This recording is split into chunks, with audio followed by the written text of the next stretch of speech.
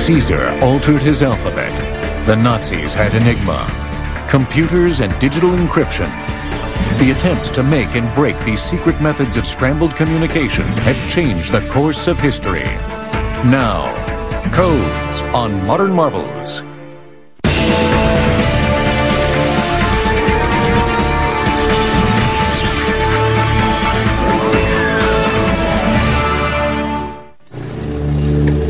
Manila, the Philippines, January 6, 1995. When police responded to an apartment fire, they found a Toshiba laptop amid a batch of chemicals and bomb-making materials.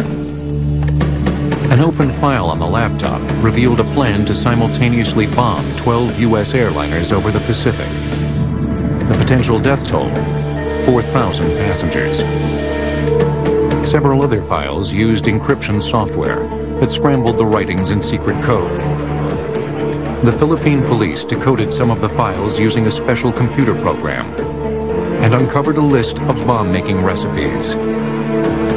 All the evidence pointed to the most hunted terrorist in the world, Ramzi Youssef, wanted for his involvement in the World Trade Center bombing. Youssef's plots were stopped, and he was in U.S. custody within 6 weeks. It was a major victory for international law enforcement and revealed the importance of cryptology, the science of making and breaking secret codes. To trace the development of codes is to uncover the very fabric of civilization. Once a culture reaches a level of sophistication in literacy, science, and language, the demand for secret symbolic communication flourishes. I think codes go back probably as far as there is language. People had something to keep secret. They needed to find some way to scramble it. For centuries, codes have been controlled by governments, employed in war, applied in diplomacy, and used in espionage. But with modern technology, the use of codes by individuals has exploded, enriching cryptology and empowering citizens. A communications boom has heightened the need for codes to keep the information private on the internet, at ATMs, and in medical offices. Today's complex codes are the result of a historic seesaw battle between code makers and code breakers that has pushed the very boundaries of science. The earliest known code was an inscription carved into a rock by an Egyptian scribe in 1900 BC. It was an attempt to demonstrate wider knowledge by dressing up the writing. Ordinary hieroglyphics were replaced with unusual symbols, which told the story of the writer's master, Khnumhotep II. Another early code was used for secrecy. A tiny enciphered tablet found on the banks of the Tigris River, dating from 1500 BC, contained a hidden formula for glazing pottery. And the ancient Greeks created their own inventive coding methods. One of the subordinates of a Persian monarch thought that it might be time to revolt. And he had an agent in the court of Darius the Great, and this agent sent a message to this man saying it's now time to revolt. He shaved the head of one of his slaves and tattooed on the head the word revolt, and waited for the hair to grow and sent the slave down to this man's palace. When the man got the slave, he shaved the head, saw the word revolt, and realized that this was the time, and he did revolt successfully. In Sparta, a new instrument to encipher messages between legions was used. It was called a scytale. A cloth was wrapped around a stick and a message written down the side. Wrapped around the stick, the message could be read. Unwrapped, it was scrambled. The message was sent from general to general. Unwrapped, the generals would have a stick of the appropriate length, could wrap the cloth around it, and read the message. Every code had a key, a secret method of scrambling and unscrambling messages used by sender and receiver. Julius Caesar enciphered his military communications using a key that employed an alternative alphabet by moving each letter 3 spaces to the right. But with the collapse of the Roman Empire in 500 AD, European cryptology entered a dark age that would last for 1,000 years. But another civilization was rising in the East. By 900 AD, Arab society was one of the most literate cultures in the world, and the study of codes flourished. The Arabs were the first to record the methods of transposition, the scrambling of letters, as well as substitution, the replacement of letters with numbers and symbols. They were the first to outline specific techniques of code breaking that involved mathematical or frequency analysis. The Arabs were very interested in letter studies, and they counted the number of times a character such as Aleph appeared in the Quran, and they discovered which letters began words frequently. They used this information, a statistical source, to learn how to break codes. The most frequent coded letter represents the most frequent plain text letter, and that's how you begin to solve a code, and they were the first to do this. With the Renaissance, cryptology had a rebirth in Europe. In 1466, an Italian architect, Leone Alberti, developed the greatest cryptologic invention in 1,000 years at the urging of the Vatican. It was a system of rotating cipher disks with 2 rings of letters and several numbers. By scrambling so many letters randomly, it was the first to challenge the Arab code-breaking method of frequency analysis. Previous systems just replaced A with D, only one at a time. The Alberti cipher disk used a disk in which these letter combinations could be changed from time to time, and as a consequence, A would be represented not by only one letter, but by many letters. This was called polyalphabetic, many alphabet substitution, and it was the basis for many modern cipher systems. A French diplomat, Blaise de Vigenère, improved the Alberti system in 1586 by creating a grid of 26 cipher alphabets, each shifted 1 over from the last. By use of a key word, encoding and decoding communications using Vigenère's square could be calculated on a sheet of paper instead of having to carry a disk.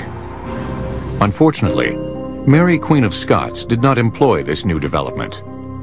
Beginning in 1568, Mary was imprisoned by her cousin, Queen Elizabeth I of England. In 1586, a group of Catholics sought to rescue Mary and put her on England's throne after assassinating Elizabeth. Her rescuers communicated with Mary through secret coded letters. Her great mistake was in thinking that her cipher system was secure. It was actually being read by Queen Elizabeth's code breakers, and everything about the plot was known. And when it reached a certain critical point, Queen Elizabeth called a halt to it and sentenced Mary, Queen of Scots, to death. By the 1700s, each European power had its own black chamber, a nerve center for deciphering messages and gathering intelligence. But the real revolution in cryptology was just ahead. Telegraph, for the first time, made it possible to send messages quickly over long distances. In fact, it made the United States a continental power by increasing its communications power. It also raised the necessity for cryptology. In 1844, Samuel Morse invented Morse code, a series of electrical dots and dashes to communicate over the telegraph. Because the code was public and messages could be easily intercepted, the need for new secret codes became acute. But the telegraph paled in comparison to the communication industry's next scientific development, one that revolutionized codes and was used with murderous impact in the 20th century. Secret flag signals were used extensively on the battlefield in the American Civil War. Codes will return on Modern Marvels. At the dawn of the 20th century, an Italian physicist, Guglielmo Marconi, changed the world of codes forever. Marconi's invention harnessed radio waves as a new method of communication. The result was an instantaneous transmission of messages across long distances. The invention of the radio was the most important single event in the history of codes and ciphers. Radio had the great effect of facilitating communications. You don't have to lay wire or anything like that. You can just go out with a radio post and communicate. But it has the great disadvantage of turning over to the enemy every message that you send. So this means you have to put into code every message that you send. So it stimulated enormously the great growth of codes and ciphers. The ramifications of this new invention were not lost upon the generals. Radio allowed quick communication with field divisions and a more rapid, mobile form of warfare. Radio messages were enciphered and sent in Morse code across the airwaves. But radio transmission revealed every cryptogram it conveyed. It furnished a constant and massive stream of intercepts to the enemy. With the outbreak of World War I, the need for new codes and code breakers sharply escalated. A global battle of secret communications had begun. On August 5th, 1914, British divers from the ship Telconia severed German cable lines in the North Atlantic. It appears their idea was simply to make things more difficult for the Germans, but it had the payoff of forcing a great deal of traffic that would have gone by cable onto radio. And so it resulted in really a flood of intercepts coming in that otherwise wouldn't have been available. Once intercepted, messages were sent to Room 40, the cryptanalysis section of the British Admiralty. Room 40 might be the prototype of modern cryptanalytic organizations. They recruited mathematicians, linguists, chess masters, anybody who was good at puzzle solving.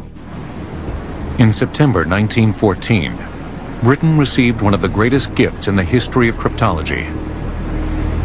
Her allies, the Russians, captured the German cruiser Magdeburg in the Baltic and a book of Germany's main naval code. They promptly turned the code book over to Room 40, allowing Britain to break German naval messages and bottle up Germany's battleships for the duration of the war. Code breaking had transformed modern combat. Being able to read the German naval signals often almost instantaneously was something that simply hadn't happened before in warfare. On the Eastern Front, cryptography, or lack of it, led to one of the most critical battles in World War I. In late August 1914, the Russians sent 2 armies into East Prussia in a pinchers movement to trap the Germans near the village of Tannenberg. The Germans were outmanned, but had the advantage of listening in on Russian radio communications. Due to the Russians' rudimentary and disorganized coding system, intercepts told the Germans that the Russian Southern Army was moving faster than its northern force. The Germans wheeled and destroyed the Russian Southern Army, capturing 100,000 prisoners, with an estimated 30,000 dead or missing. This was the first great defeat of the Russians in the war, and it started them on their long slide into ruin and revolution. The Russians did not, at World War I, have a good cipher system, and in part they lost the war because of it. But the greatest code-breaking event in the history of cryptology began on January 17, 1917. The British intercepted a telegram that was encrypted with the highest German diplomatic code, 0075. It was a mind-numbing system of 10,000 words and phrases attached to 1,000 numerical code groups. The secret message was from the German Foreign Minister, Arthur Zimmermann, to his ambassador in Washington, Johann von Bernstorff, for relay to Germany's ambassador to Mexico, Heinrich von Eckart. The telegram would be deciphered there and sent to Mexico's president, Venustiano Carranza. It was sent from Berlin to Washington, encrypted on the American undersea telegraph cable. The British intercepted it there, recognized its importance. It was in a new diplomatic system which the British had not yet broken. After receiving the message in the new 0075 code, von Bernstorff's office in Washington then made a fatal mistake. In Washington, they took this telegram out of the new diplomatic code book, re-encrypted it in the old diplomatic code book, and sent it to Mexico City on the telegraph. But the British had already broken the old code. The British intercepted that version as well, had versions to compare. Perhaps the silliest, most tragic error that a cryptographer can make. British cryptanalysts began to decipher the message in the old code, in painstaking chunks, constructing patterns using pencil and paper. Within days, they had it. As the meaning of Zimmerman's secret message began to emerge, the import was stunning. Despite the sinking of the American ocean liner Lusitania by the Germans in 1915, America maintained its neutrality with the promise of German restrictions on its U-boats. The Zimmerman telegram outlined Germany's intent to resume unrestricted submarine warfare on February 1st, 1917, as a means to strangle Britain.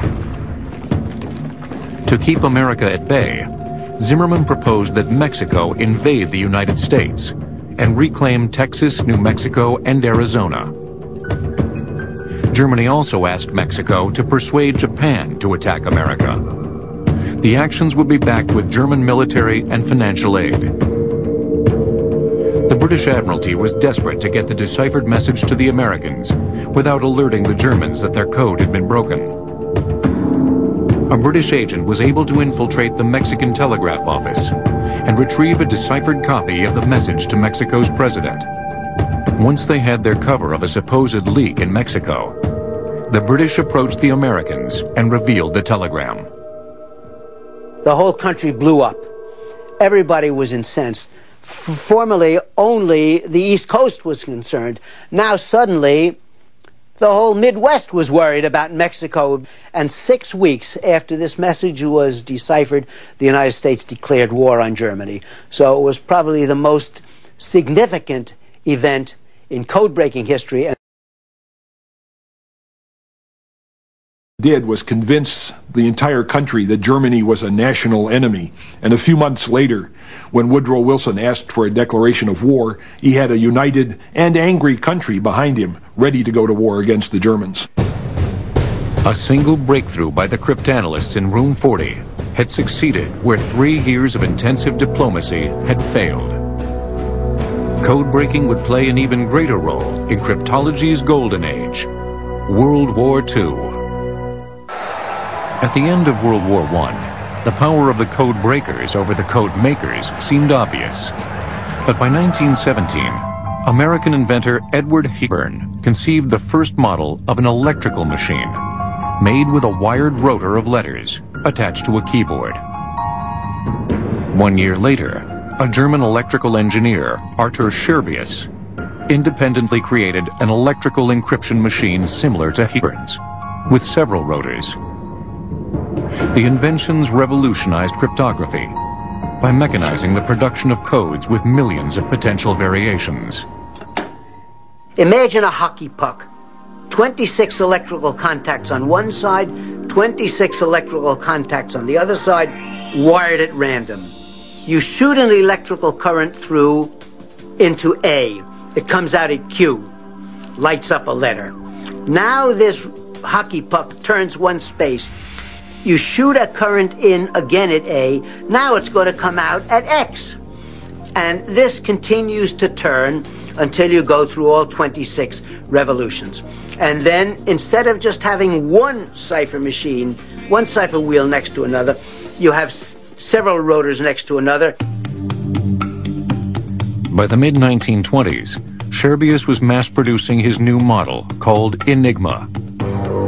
Over the next 2 decades, he would sell more than 30,000 units to the German military that viewed it as a godsend. Meanwhile, the cryptology offices of the Allies had dwindled in personnel and quality. But Poland, because of its geographical vulnerability between Germany and Russia, was desperate for intelligence. The Poles set up a world-leading cryptanalyst bureau and hired a group of brilliant mathematicians, One of them was 23-year-old Marian Rejewski. What Rejewski realized was that if you have a machine that's based on rotors, there's certain mathematical relationships between the way it enciphers a letter in one position and the way it enciphers a letter in the next position in sequence. Even today, it's an astonishing accomplishment of what he did, was able to reconstruct the wiring of the rotors of an Enigma machine without ever having seen one. In building his own model of the German military Enigma, all Rejewski had was a commercial version of Enigma and his extraordinary math skills. At the time, only a few hundred German military Enigma units existed, and all were kept under tight control by the German army. Then, in 1931, a German traitor, Hans Thilo Schmidt, supplied background information for using the Enigma machine, which aided Rejewski's guesswork. The one piece of the puzzle he did not have was knowing how the keyboard of the Enigma machine was wired up to the first rotor. Maybe he had a good sense of the lack of imagination of the Germans, but he thought, well, maybe they wired A to A and B to B and C to C, and sure enough, that was it. He tried that, and he said the solution started coming out as if by magic, almost, on this paper in front of him. But the Germans routinely changed the daily key, the indicator setting that determined the scrambling of their daily messages. The daily key was distributed in a monthly codebook to both sender and receiver to code and decode messages. To find the daily key, Rejewski built and connected replicas of 6 Enigma machines together that ran through more than 17,000 indicator settings. He called his new contraption the bomb because of its ticking noise while running the permutations. Code making had been mechanized with the cipher machines, the Enigma, and now what the Poles were doing after mathematizing their code breaking was carrying it the next step further and mechanizing the mathematized code breaking. It was a great insight when they invented it, a machine to solve a machine. The Poles secretly read the Enigma traffic for several years, until they hit a huge obstacle in December 1938, when the Germans added 2 new rotors into the rotation. This exponentially increased the need for more bombs and cryptanalysts to run through the daily settings. Fearing a German invasion, the Poles finally called in their allies, Britain and France. In a small brick hut in the Pira forest south of Warsaw, the Poles revealed their astounding discoveries.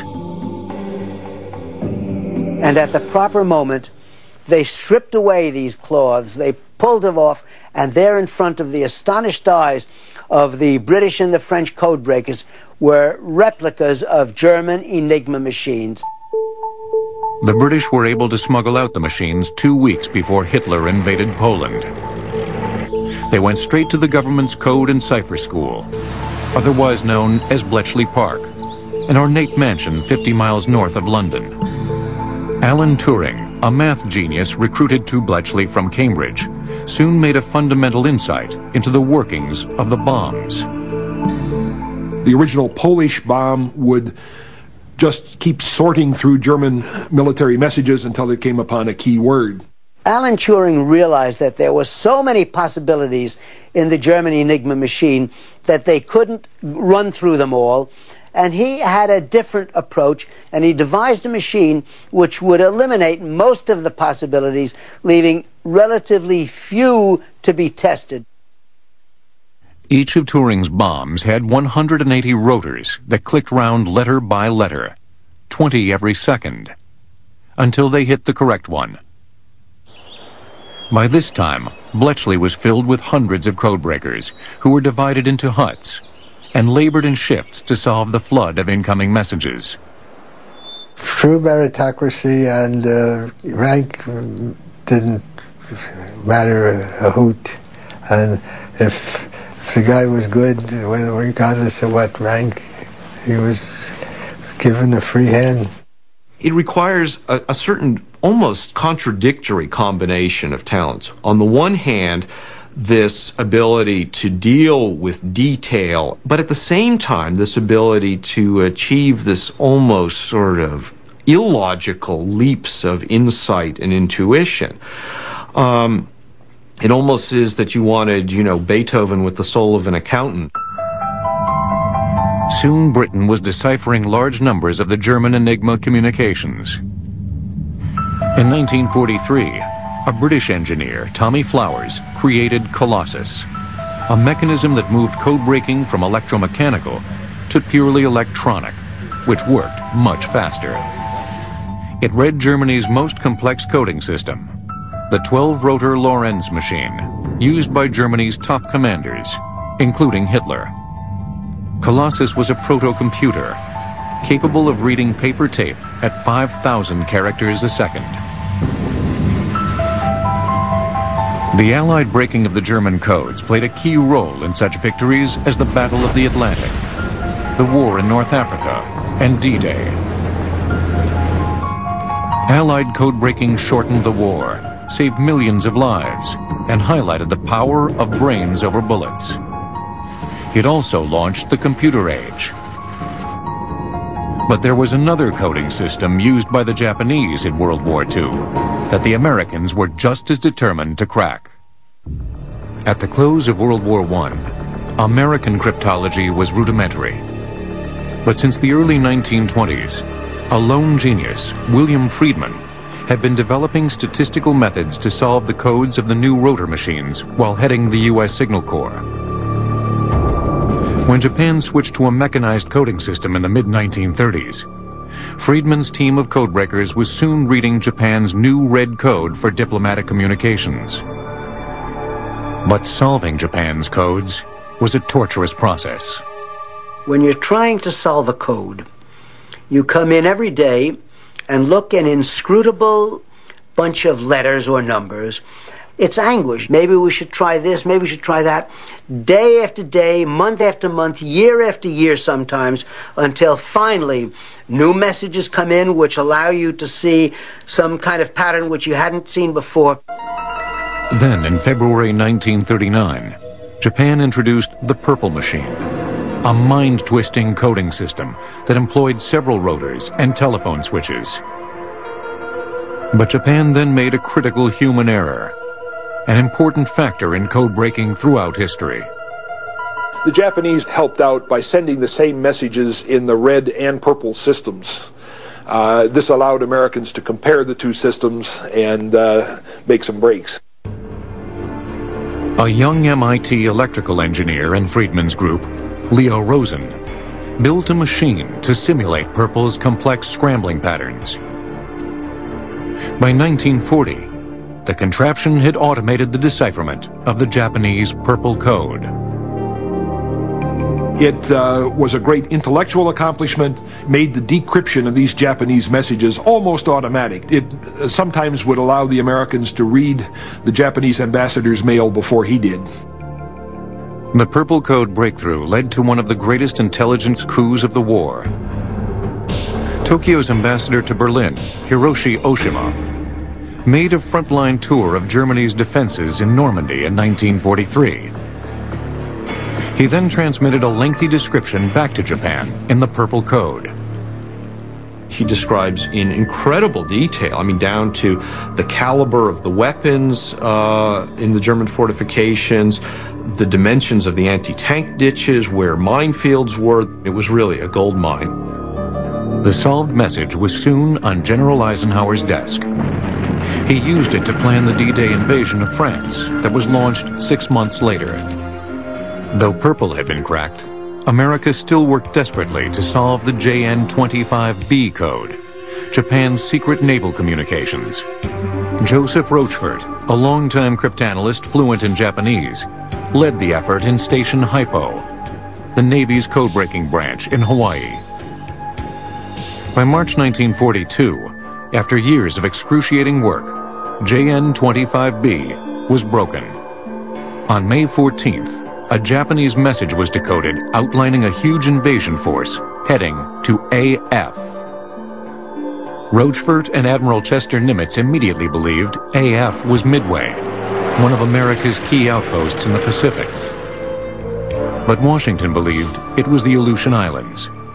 Really, it was to shut up the doubters in Washington that Rochefort carried out what's now this famous stunt of having a message sent to Midway, ordering them to send a message announcing that their desalination plant had broken. And then a few days later, a JN-25 message was broken in which the Japanese said that they had intercepted this American message saying that AF was short of water. This really, dotted the I and crossed the T.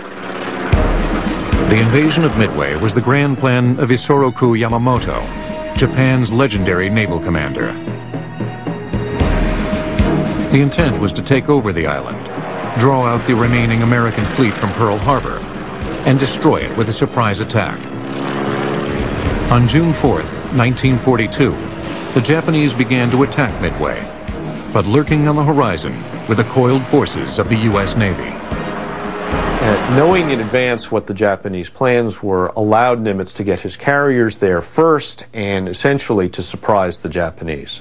We knew where the Japanese fleet was coming. We were able to hover off their flank and, unsuspecting of the Japanese, hurl ourselves on the Japanese, sink 4 carriers, and send the Japanese battleships and carriers reeling back to Japan. That knowledge not only was the turning point for the Battle of Midway, but the Battle of Midway was the turning point in the entire Pacific War. It was a stunning and flawless operation.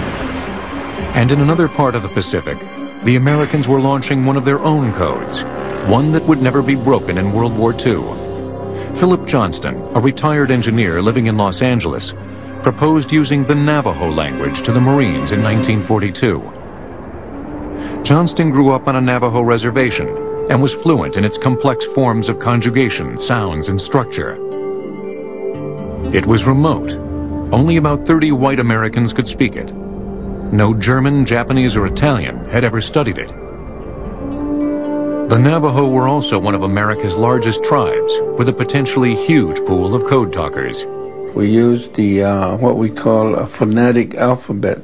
So we use it by sound. It's nasal sounds and guttural sounds, interchangeable.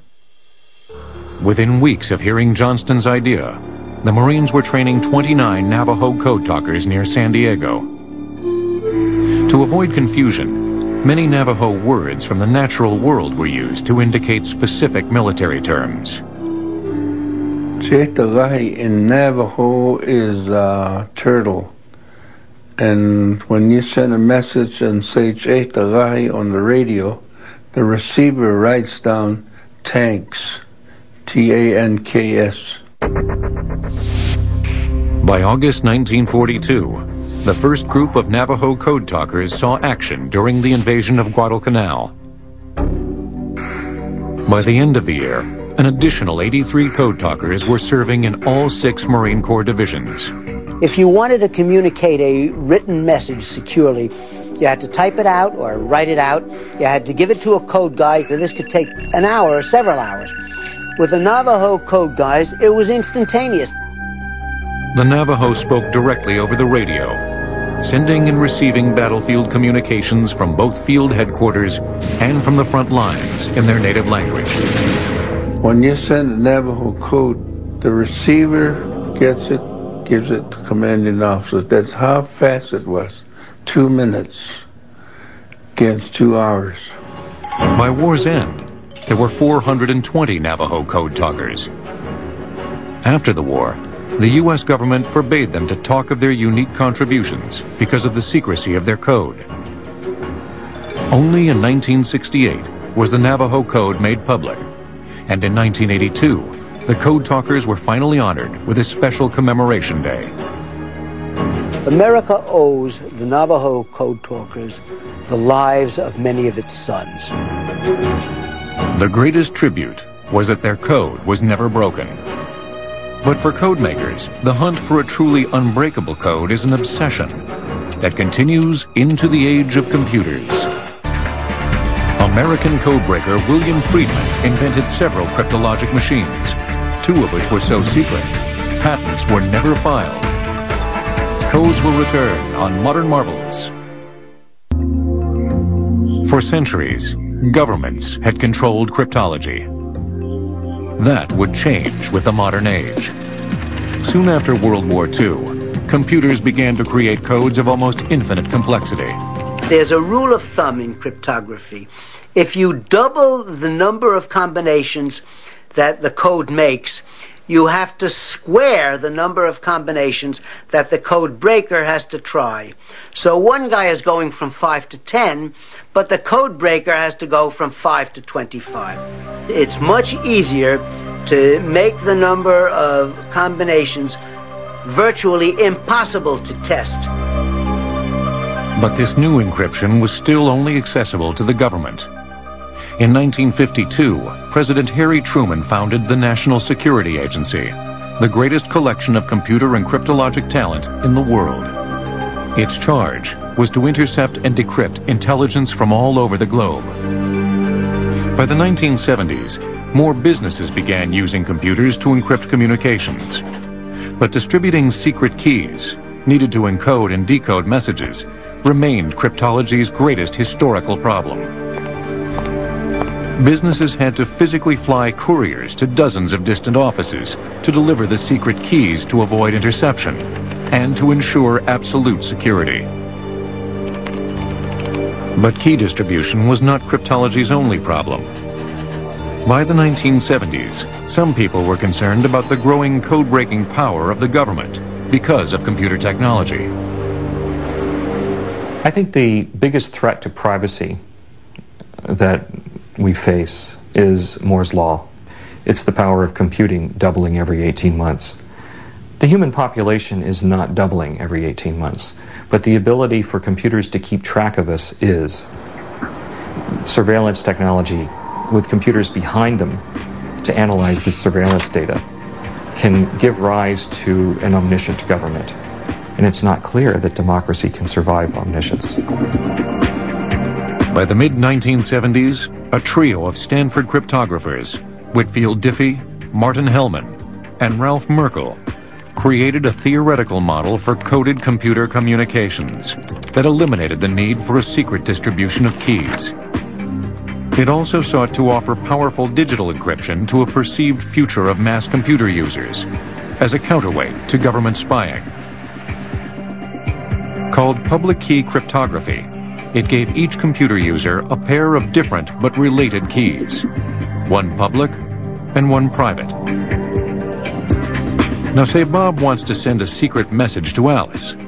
Bob would use Alice's public key for encoding, but only Alice could use her private key to decode the message. No physical transportation of secret keys. And now, even Bob and Alice could theoretically have access to encrypted communications hidden from the most powerful investigative forces in government. Complete privacy. None of the other developments in cryptography that I have seen, from the beginning of codes and ciphers themselves, has had the impact or has been as original a concept in cryptography as Whitfield Diffie's invention of public key cryptography. Within a year, 3 MIT researchers, Ronald Rivest, Adi Shamir, and Leonard Adelman, created a series of mathematical equations using prime numbers that made Diffie's theory practical. As a side note, a group of 3 scientists, James Ellis, Malcolm Williamson, and Clifford Cox, working for Britain's government communications headquarters, apparently independently, invented public key cryptography by the mid-1970s, just before Whitfield Diffie. Their work was classified, and it wasn't until 1997 that public acknowledgement of their feat was recognized. As for the 3 MIT inventors, they formed RSA Data Security in 1982, the first company to commercialize public key cryptography and launch secure e-commerce. The market we were going after in 1982 was the internet market. Okay, but we were so premature because it was to be 15 years later that the World Wide Web took off. But the National Security Agency did notice and desperately tried to stop the spread of public cryptography. In 1986, the government stopped Lotus Development from exporting its software because it included RSA encryption. Then in 1993, the government investigated Phil Zimmermann for creating and distributing Pretty Good Privacy, a software that used RSA encryption over the internet. PGP could be used on anybody's personal computer instead of just the giant machines used by the government and businesses. There was a time when NSA held a monopoly on this kind of technology, but over the past 20 years, that monopoly has eroded, and now academic cryptography has reached parity with the NSA. And PGP uses the best of the academic cryptographic algorithms and has made it available to the masses. The National Security Agency was terrified that criminals were now accessing the world's most powerful, unbreakable encryption. The NSA believed PGP was severely compromising its code-breaking and intelligence-gathering abilities. Many times I've been worried about if criminals and terrorists were to use this technology. And I did a lot of soul-searching on it. I sometimes lost sleep thinking about it. But individual governments, like Stalin or Hitler, have killed more people than all of the criminals of the 20th century combined, all over the world. By 1994, RSA encryption was widely used in most U.S. software, and companies were pushing to export it. The government urgently sought a compromise by introducing the Clipper chip, a government chip that would be installed in communications devices. The chip, like a wiretap, could only be accessed by the government through a court order. Law enforcement could still eavesdrop on suspected criminals, but grant the public a level of privacy. People were concerned that it was voluntary to start out with, but that it would become mandatory, that it would be pushed upon them. They were concerned about loss of personal privacy. Do you want to control your private communications just by yourself, or do you want to be partners with the government in controlling your private communication? And ultimately, the society has decided that we want to keep privacy to ourselves. After a 5-year fight and a huge public backlash to the proposal, the Clinton administration granted businesses the right to export public cryptography. By 1996, after MIT had published PGP in a book and posted it on its website, the government backed off its investigation of Zimmermann. Even though government has intruded increasingly into private lives and has greater capacities these days to intercept communications, the growth of encryption has made it possible for individuals to protect themselves and protect their privacy in a way that had never been able to be done before. You know, historically there's been a battle between cryptographers who make the codes and cryptanalysts who break the codes. And Edgar Allan Poe once said that any code that a man can invent, another man can break. But it turns out that that's probably incorrect. The best mathematical evidence we have is that that's not the case, that in fact code makers do win over code breakers. Code breaking will last as long as people make mistakes. But the code systems themselves are getting better and better. They can't be broken now if properly used. So I think we're in an era of the slow death of the code breaker, much as I regret it in a way, and increasingly in the era of the code maker. But throughout history, new codes have always been declared unbreakable, only to be eventually broken. As codes enter the realm of quantum computers, human ingenuity will be tested once again. Only time will tell the victors.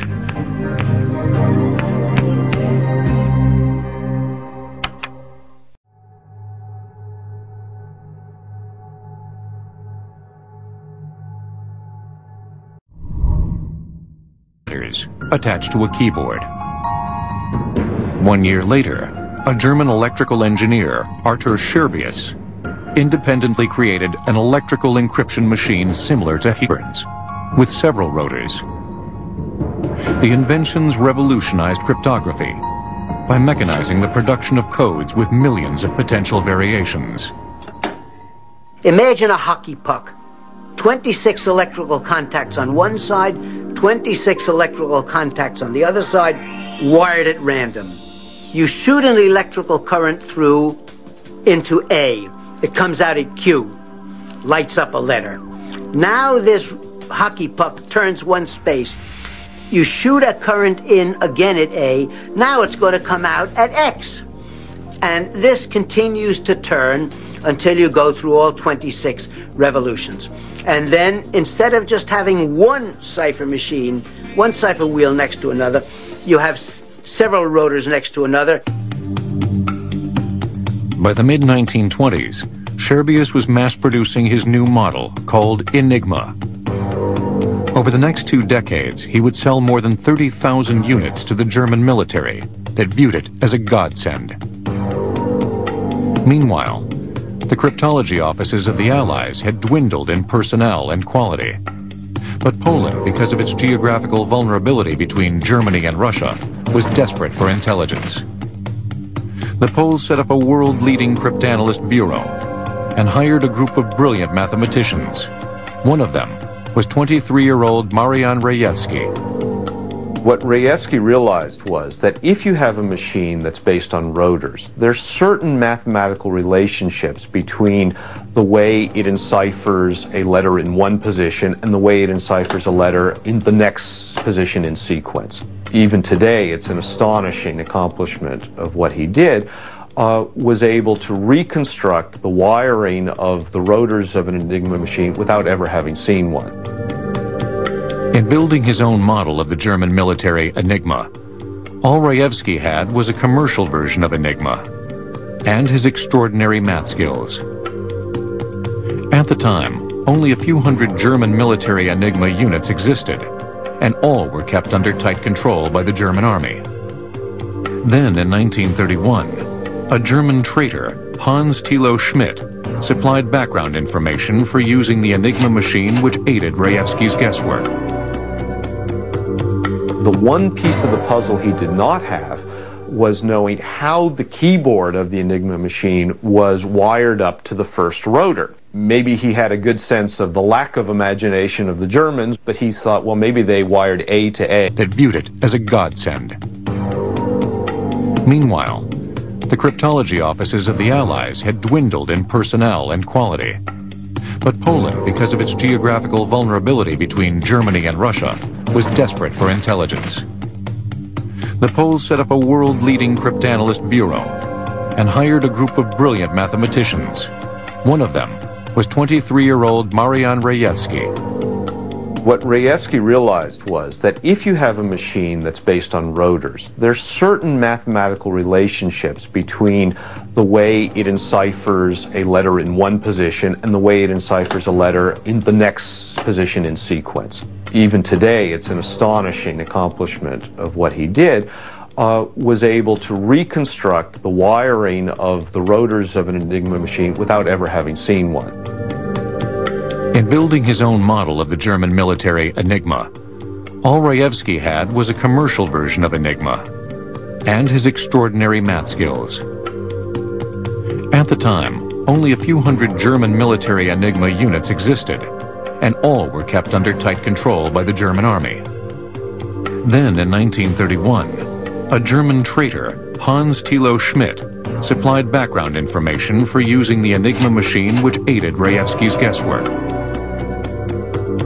The one piece of the puzzle he did not have was knowing how the keyboard of the Enigma machine was wired up to the first rotor. Maybe he had a good sense of the lack of imagination of the Germans, but he thought, well, maybe they wired A to A and B to B and C to C, and sure enough, that was it.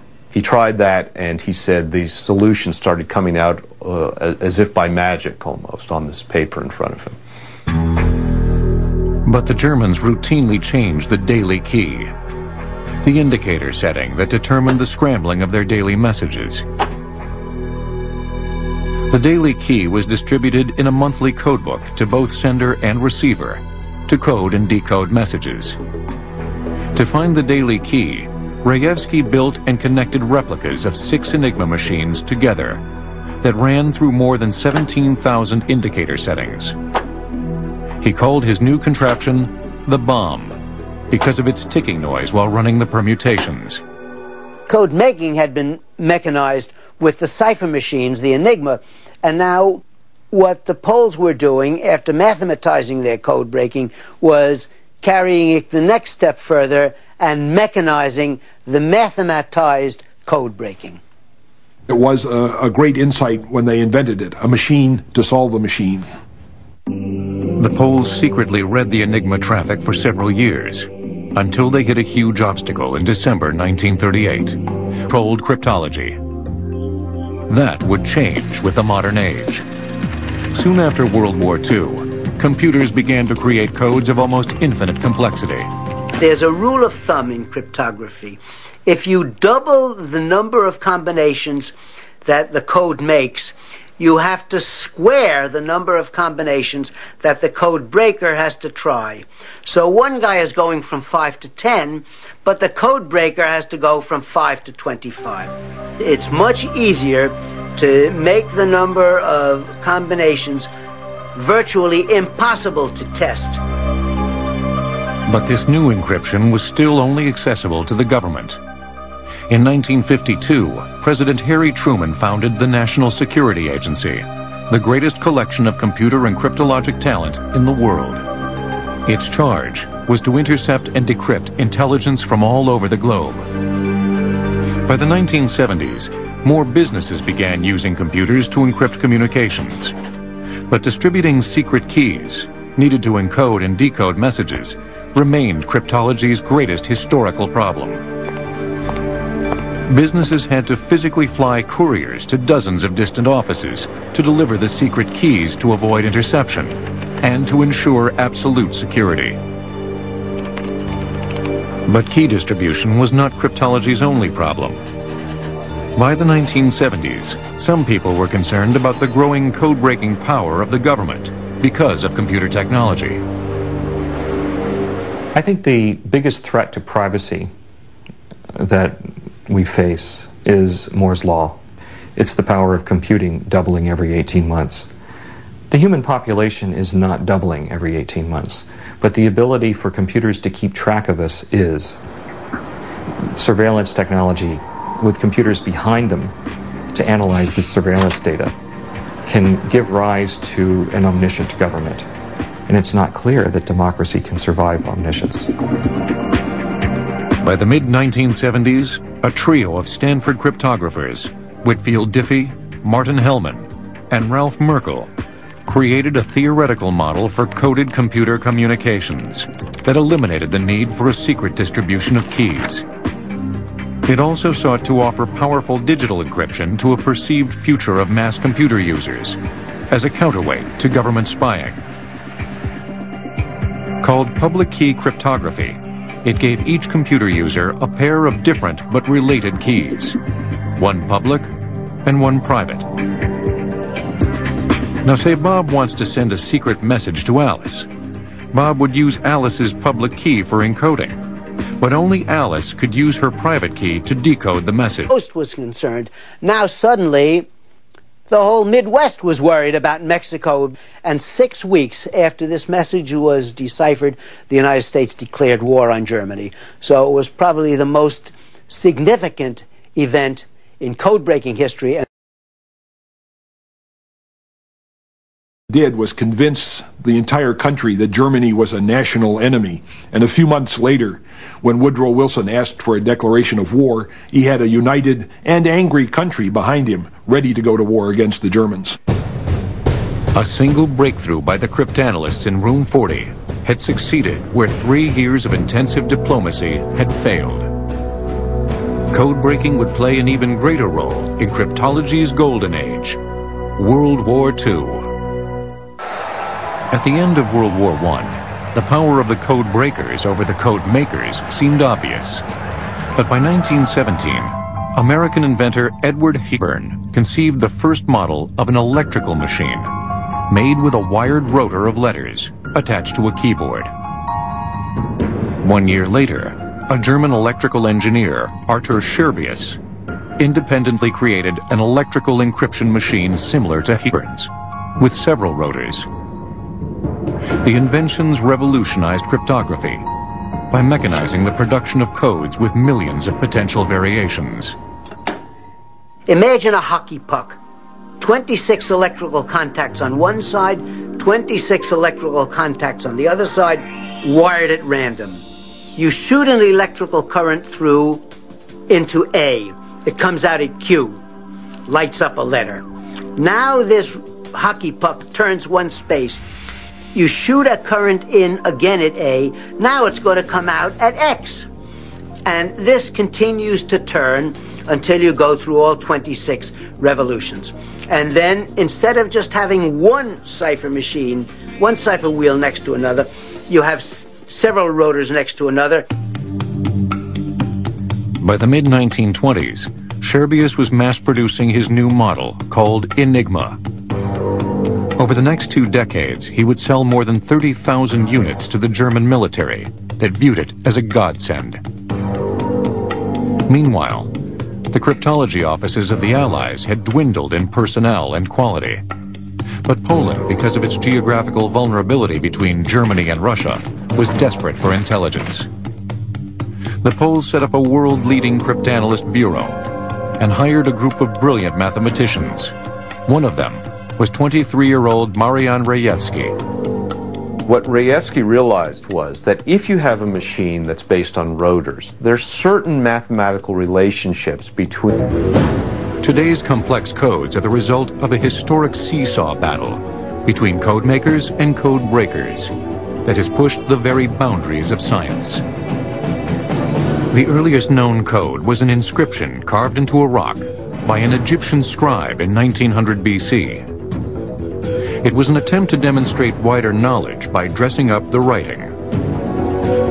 Ordinary hieroglyphics were replaced with unusual symbols, which told the story of the writer's master, Khnum-Hotep II. Another early code was used for secrecy. A tiny enciphered tablet found on the banks of the Tigris River, dating from 1500 BC, contained a hidden formula for glazing pottery. And the ancient Greeks created their own inventive coding methods. One of the subordinates of a Persian monarch thought that it might be time to revolt. And he had an agent in the court of Darius the Great, and this agent sent a message to this man saying it's now time to revolt. He shaved the head of one of his slaves and tattooed on the head the word revolt, and waited for the hair to grow and sent the slave down to this man's palace. When the man got the slave, he shaved the head, saw the word revolt, and realized that this was the time, and he did revolt successfully. In Sparta, a new instrument to encipher messages between legions was used. It was called a skytale. A cloth was wrapped around a stick and a message written down the side. Wrapped around the stick, the message could be read. Unwrapped, it was scrambled. The message was sent from general to general. Unwrapped, the generals would have a stick of the appropriate length, could wrap the cloth around it, and read the message. Every code had a key, a secret method of scrambling and unscrambling messages used by sender and receiver. Julius Caesar enciphered his military communications using a key that employed an alternative alphabet by moving each letter 3 spaces to the right. But with the collapse of the Roman Empire in 500 AD, European cryptology entered a dark age that would last for 1,000 years. But another civilization was rising in the East. By 900 AD, Arab society was one of the most literate cultures in the world, and the study of codes flourished. The Arabs were the first to record the methods of transposition, the scrambling of letters, as well as substitution, the replacement of letters with numbers and symbols. They were the first to outline specific techniques of code breaking. Because it was to be 15 years later that the World Wide Web took off. But the National Security Agency did notice. and desperately tried to stop the spread of public cryptography. In 1986, the government stopped Lotus Development from exporting its software because it included RSA encryption. Then in 1993, the government investigated Phil Zimmermann for creating and distributing Pretty Good Privacy, a software that used RSA encryption over the internet. PGP could be used on anybody's personal computer, instead of just the giant machines used by the government and businesses. There was a time when NSA held a monopoly on this kind of technology, but over the past 20 years, that monopoly has eroded, and now academic cryptography has reached parity with the NSA. And PGP uses the best of the academic cryptographic algorithms and has made it available to the masses. The National Security Agency was terrified that criminals were now accessing the world's most powerful, unbreakable encryption. The NSA believed PGP was severely compromising its code-breaking and intelligence-gathering abilities. Many times I've been worried about if criminals and terrorists were to use this technology. And I did a lot of soul-searching on it. I sometimes lost sleep thinking about it. But individual governments, like Stalin or Hitler, have killed more people than all of the criminals of the 20th century combined, all over the world. By 1994, RSA encryption was widely used in most U.S. software, and companies were pushing to export it. The government urgently sought a compromise by introducing the Clipper chip, a government chip that would be installed in communications devices. The chip, like a wiretap, could only be accessed by the government through a court order. Law enforcement could still eavesdrop on suspected criminals, but grant the public a level of privacy. People were concerned that it was voluntary to start out with, but that it would become mandatory, that it would be pushed upon them. They were concerned about loss of personal privacy. Do you want to control your private communications just by yourself, or do you want to be partners with the government in controlling your private communication? And ultimately, the society has decided that we want to keep privacy to ourselves. After a 5-year fight and a huge public backlash to the proposal, the Clinton administration granted businesses the right to export public cryptography.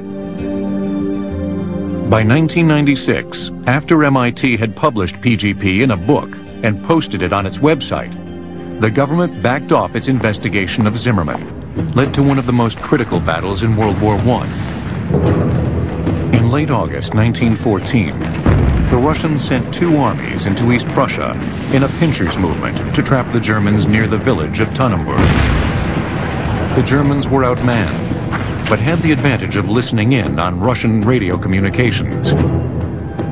Due to the Russians' rudimentary and disorganized coding system, intercepts told the Germans that the Russian Southern Army was moving faster than its northern force. The Germans wheeled and destroyed the Russian Southern Army, capturing 100,000 prisoners, with an estimated 30,000 dead or missing. This was the first great defeat of the Russians in the war, and it started them on their long slide into ruin and revolution. The Russians did not, at World War I, have a good cipher system, and in part they lost the war because of it. But the greatest code-breaking event in the history of cryptology began on January 17, 1917. The British intercepted a telegram that was encrypted with the highest German diplomatic code, 0075. It was a mind-numbing system of 10,000 words and phrases attached to 1,000 numerical code groups. The secret message was from the German Foreign Minister, Arthur Zimmermann, to his ambassador in Washington, Johann von Bernstorff, for relay to Germany's ambassador to Mexico, Heinrich von Eckart. The telegram would be deciphered there and sent to Mexico's president, Venustiano Carranza. It was sent from Berlin to Washington, encrypted on the American undersea telegraph cable. The British intercepted it there, recognized its importance. It was in a new diplomatic system which the British had not yet broken. After receiving the message in the new 0075 code, Von Bernstorff's office in Washington then made a fatal mistake. In Washington, they took this telegram out of the new diplomatic code book, re-encrypted it in the old diplomatic code book, and sent it to Mexico City on the telegraph. But the British had already broken the old code. The British intercepted that version as well, had versions to compare. Perhaps the silliest, most tragic error that a cryptographer can make. British cryptanalysts began to decipher the message in the old code in painstaking chunks, constructing patterns using pencil and paper. Within days, they had it. As the meaning of Zimmermann's secret message began to emerge, the import was from time to time, and as a consequence, A would be represented not by only one letter, but by many letters. This was called polyalphabetic, many alphabet substitution, and it was the basis for many modern cipher systems. A French diplomat, Blaise de Vigenère, improved the Alberti system in 1586 by creating a grid of 26 cipher alphabets, each shifted one over from the last. By use of a key word, encoding and decoding communications using Vigenère's square could be calculated on a sheet of paper instead of having to carry a disk. Unfortunately, Mary, Queen of Scots, did not employ this new development. Beginning in 1568, Mary was imprisoned by her cousin, Queen Elizabeth I of England. In 1586, a group of Catholics sought to rescue Mary and put her on England's throne after assassinating Elizabeth. Her rescuers communicated with Mary through secret coded letters. Her great mistake was in thinking that her cipher system was secure. It was actually being read by Queen Elizabeth's code breakers, and everything about the plot was known. And when it reached a certain critical point, Queen Elizabeth called a halt to it and sentenced Mary, Queen of Scots, to death. By the 1700s, each European power had its own black chamber, a nerve center for deciphering messages and gathering intelligence. But the real revolution in cryptology was just ahead. Telegraph, for the first time, made it possible to send messages quickly over long distances. In fact, it made the United States a continental power by increasing its communications power. It also raised the necessity for cryptology. In 1844, Samuel Morse invented Morse code, a series of electrical dots and dashes to communicate over the telegraph. Because the code was public and messages could be easily intercepted, the need for new secret codes became acute.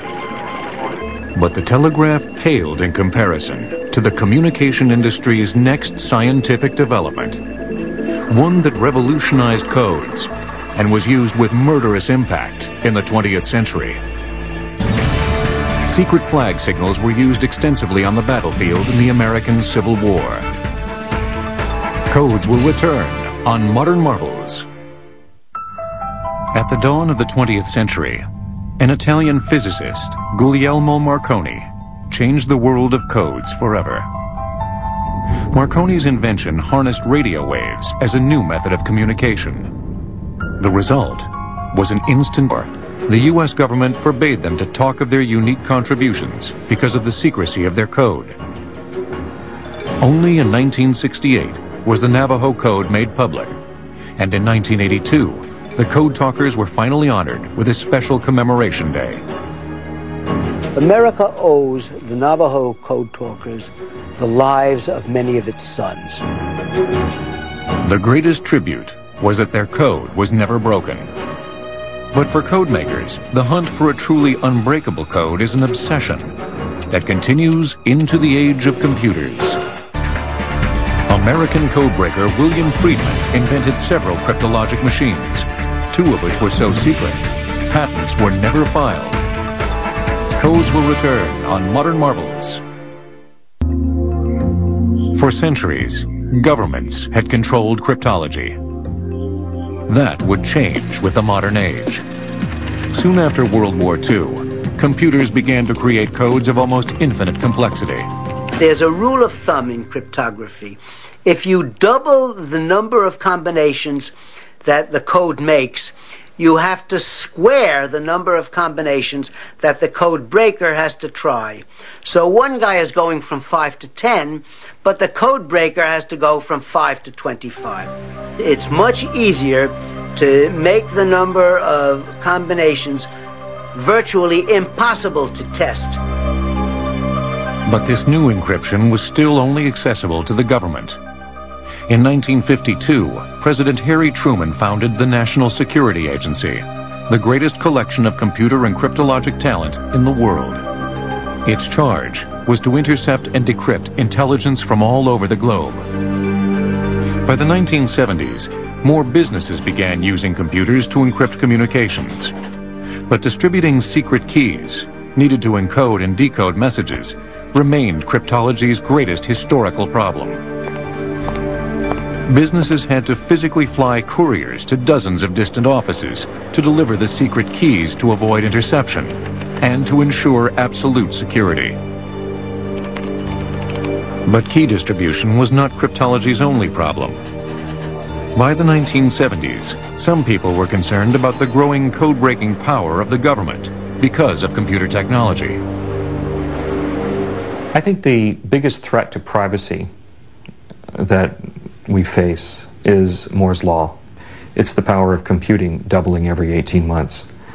The human population is not doubling every 18 months, but the ability for computers to keep track of us is. Surveillance technology with computers behind them to analyze the surveillance data can give rise. Only one at a time. The Alberti cipher disk used a disk in which these letter combinations could be changed from time to time, and as a consequence, A would be represented not by only one letter, but by many letters. This was called polyalphabetic, many alphabet substitution, and it was the basis for many modern cipher systems. A French diplomat, Blaise de Vigenère, improved the Alberti system in 1586. By creating a grid of 26 cipher alphabets, each shifted one over from the last. By use of a key word, encoding and decoding communications using Vigenère's square could be calculated on a sheet of paper instead of having to carry a disk. Unfortunately, Mary, Queen of Scots, did not employ this new development.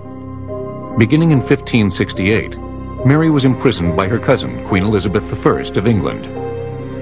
In 1586, a group of Catholics sought to rescue Mary and put her on England's throne after assassinating Elizabeth. Her rescuers communicated with Mary through secret coded letters.